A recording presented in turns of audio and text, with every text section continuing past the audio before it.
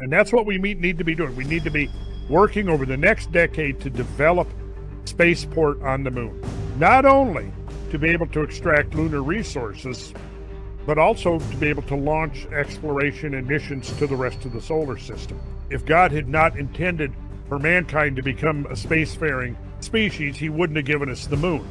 But he did give us the moon, so let's use it, because I think that's part of the blueprint for life, that life wants to become cosmic. It came from the cosmos, it wants to return from the cosmos. I think that it's our job as the human species.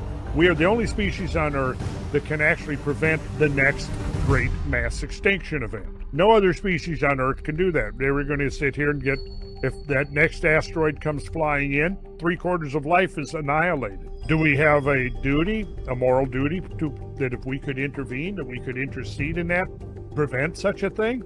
I think we do. I think we have a moral duty to do that.